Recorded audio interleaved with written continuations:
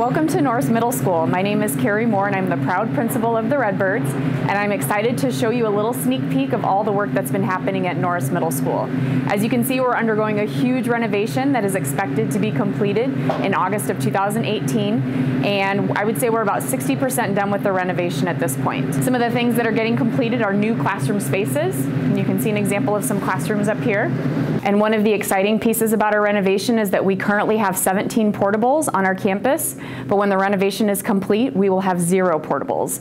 We were previously a building that was over capacity, and when the renovation is complete, we will be at 85% capacity and be able to have all our students and teachers comfortably in classrooms. One other thing that I'm very passionate about is our alternative curriculum program and the space that we have completed for them. This is one of the first rooms that was done in the renovation because it's such an important space.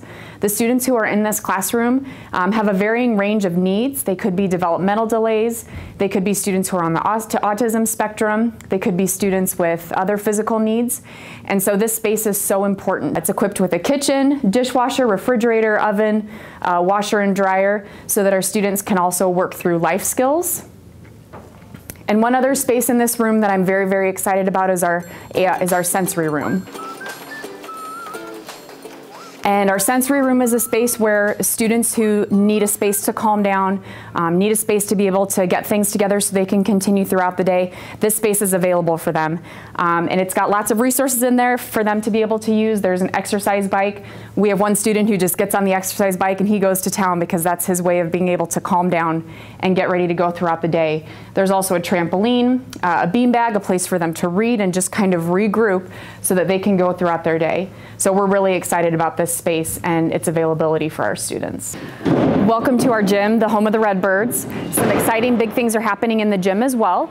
The gym used to be quite a bit larger, but in an effort to provide a presentation space, part of the gym was taken away and has now been fitted with a stage. And so that's going to be a great space for our performing groups to be able to perform in the future. In addition to that, we have all new basketball hoops that have been placed in the gym, as well as a new scoreboard and new windows. And finally, in addition to a wonderful new paint job, we have new student bleachers that are up to date and in much better condition than the bleachers we've previously had. Welcome to our pool at Norris Middle School. You can see that there are a lot of things that are happening in the pool right now. A couple of the big projects that are going to be going on is, first, the ceiling is going to be replaced with an exposed ceiling. So that's going to change the look of the pool space. And one of the other big items that's going to happen is a replacement of the heating and cooling system that's in the pool. So to help with the air quality that we have in here in our pool area. Our pool is used by not only Norris Middle School swim teams, but also our students who take swim lessons during the day as a part of their physical education classes. And our pool is also used by Lewis and Clark Middle School and Central High School. So it's really important that this space be good for everybody who uses it. All right, so this is our north addition that is being put in. To this direction, this used to be a breezeway where students would be able to come in the building. There was a courtyard over here. This area, the big area in the middle, will be our new library and media center.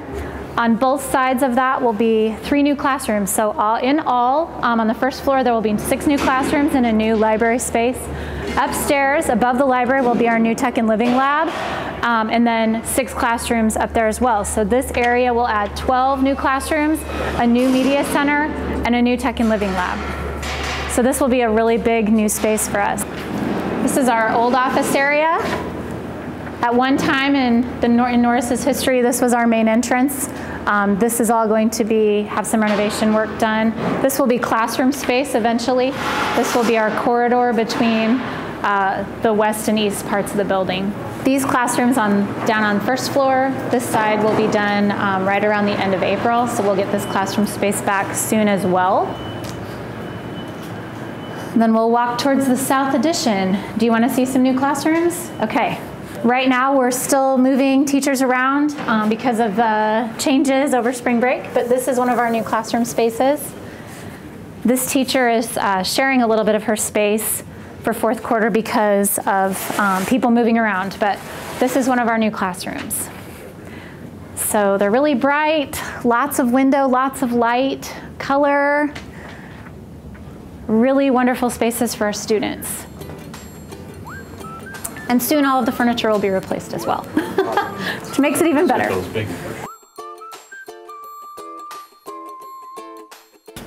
So this is another classroom space. The shades are down in this one. The walls are a different color. So just really bright, really great for our students. We're very excited about the new spaces, and our students are really excited to be moving into the new spaces. So this is kind of an interesting place to be in our building because one side is new and one side is old.